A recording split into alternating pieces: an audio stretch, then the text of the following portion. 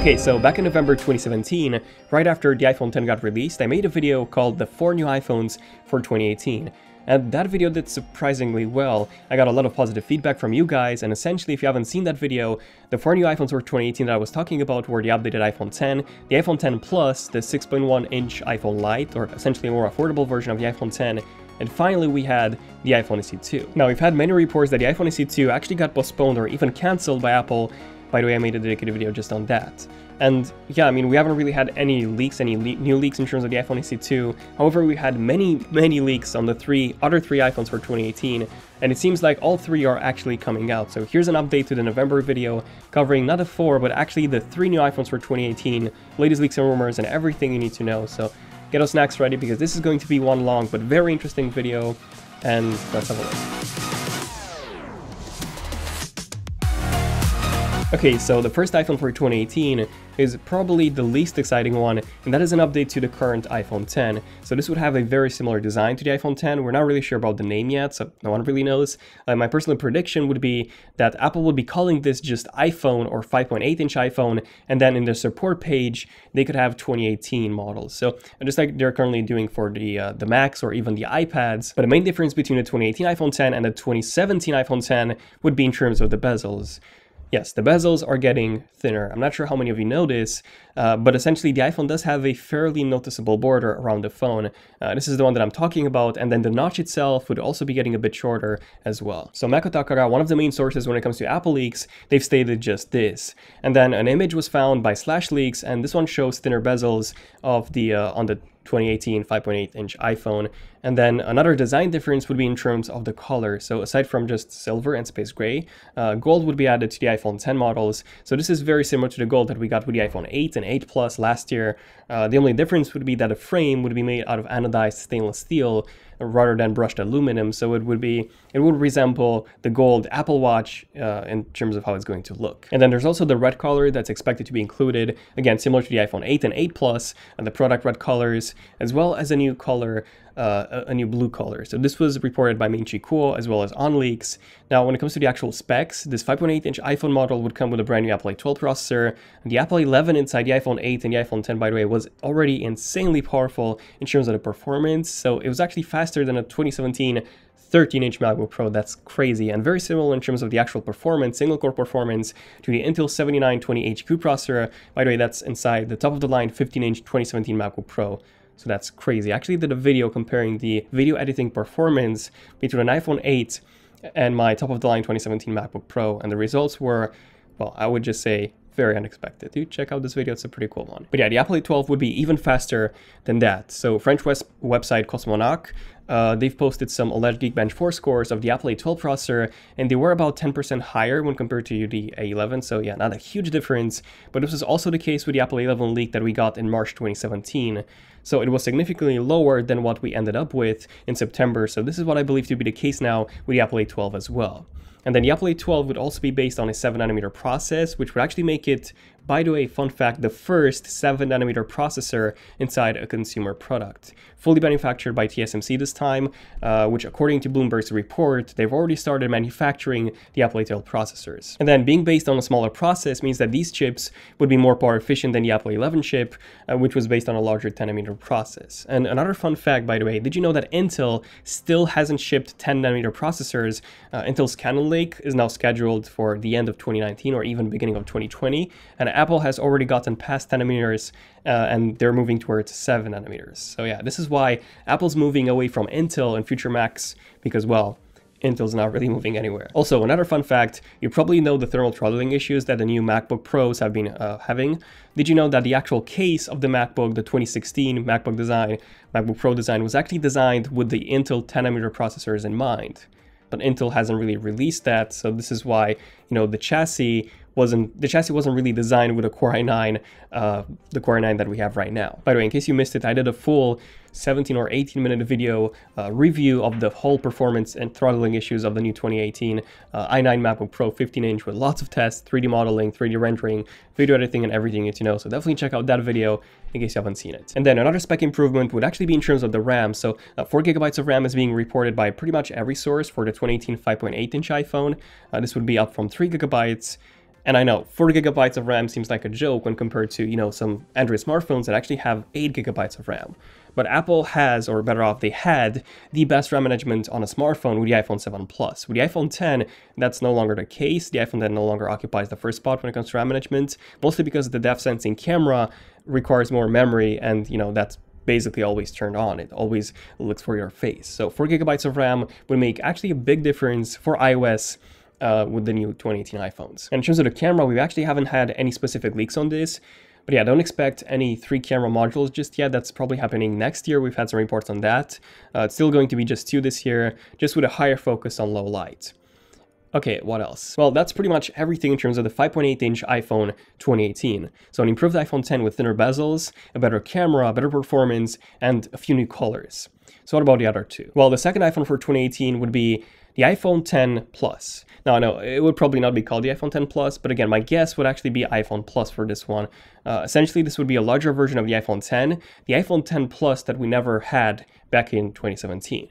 So Apple has this Plus interface on the iPhone 8 Plus, 7 Plus, and before, where if you rotate your iPhone in landscape, the home screen rotates, and some of the first-party apps, such as, you know, the calendar app, settings, notes, and so on, they rotate as well, and you get this sort of like an iPad interface with more options and details on the left, which is great. But we don't have this on the iPhone 10, and fun fact, if you go to the Apple developer page, you can actually see that the iPhone 10 has the same UI DPI in terms of the width as the iPhone 8. So the iPhone 10 is actually considered, even by Apple, to be a larger iPhone 8 instead of a smaller iPhone 8 Plus. And the iPhone 10 Plus in 2018 would be the first one to actually fix this.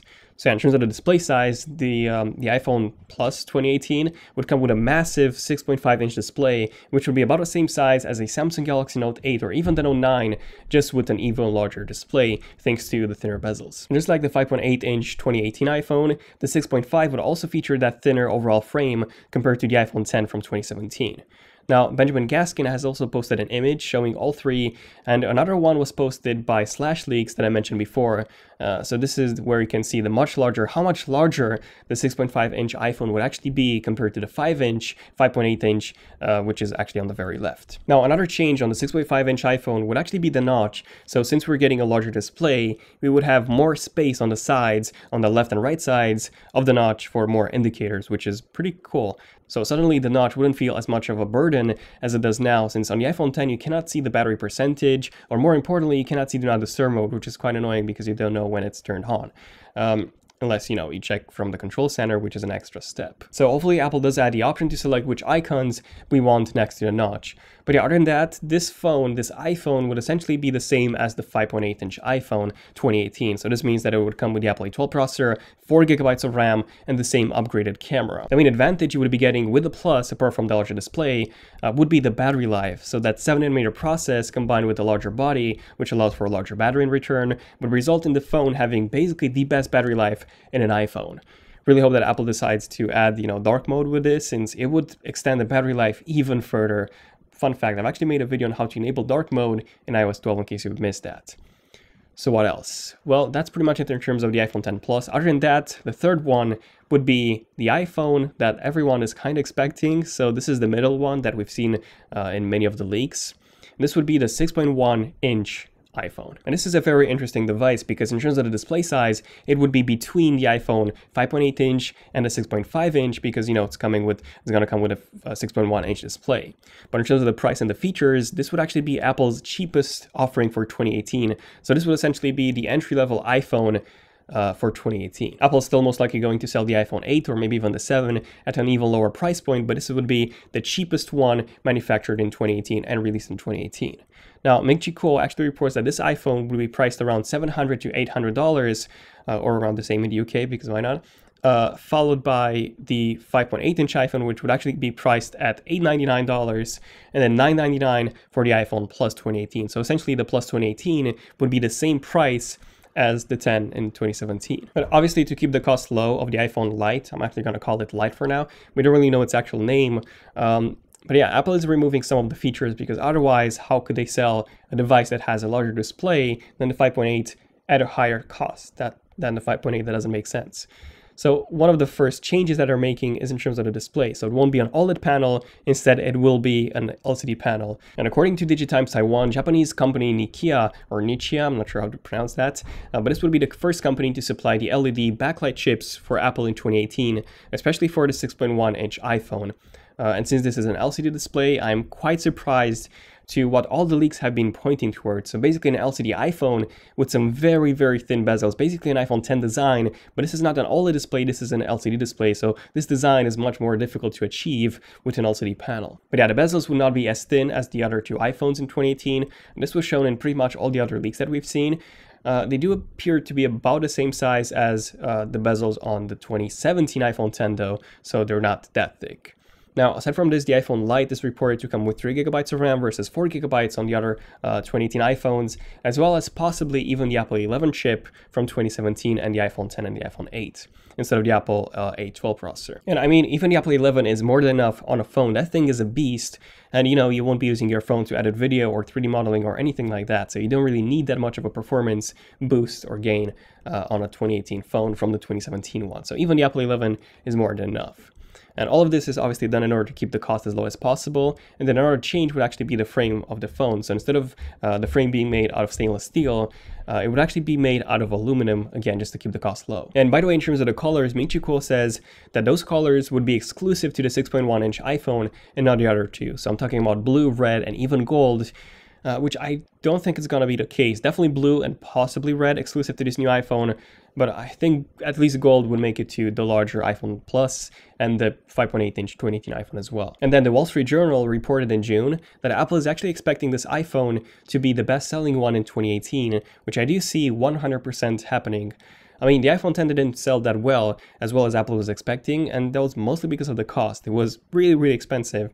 Again, if you think it's $1,000 is expensive in the US, outside the US, it was even more than that. So yeah, this was a crazy, crazy expensive phone. And then finally, one of the changes that we'll be seeing in all three iPhone models would actually be in terms of the power adapter. So this is something that I haven't mentioned in this video. Essentially, a number of leaks showed a brand new USB Type-C power adapter, and this would be finally bundled with every single 2018 iPhone in the box. And essentially you would be getting fast charging day one without you having to buy a separate USB Type-C charger like you have to do now, as well as a separate USB Type-C to Lightning cable in order to do that. Especially since if you look at every single Android smartphone that supports fast charging, you know, it includes a compatible charger inside the box, but Apple doesn't really do that. Well, I guess the iPhone 10 wasn't expensive enough for Apple to include that.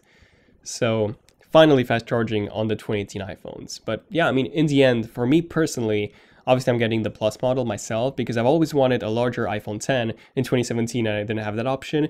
But in terms of which iPhone in 2018 interests me the most, that would be the 6.1-inch iPhone, the iPhone Lite. I'm quite curious to see how this would do in terms of the sales, how many people would actually buy this thing, because you know this is going to be the most affordable iPhone in 2018, new iPhone in 2018. So yeah, let me know in the comments what you guys think about all this, all those three models. Do you miss the days in which Apple only had one iPhone, one iPad, and so on? Because I think I do. But yeah, let me know in the comments which option would you prefer and why. And definitely subscribe and enable notifications if you're new to the channel and you want to see more release numerous episodes like this one. Join the notification squad by tapping on that bell icon and you'll be notified whenever a new video comes out. But yeah, this has been pretty much it for this one. Definitely give this video a like if you enjoyed it, so let me know. Any feedback is really appreciated. And yeah, this was pretty much it. I'll see you guys in the next one. I'm Daniel. Thanks for making it until the end. Let me know in the comments if any of you have actually made it until the end of this fairly long video. But yeah, I'm Daniel, and I'll see you guys in the next one. ZONEofTECH, signing out. Cheers.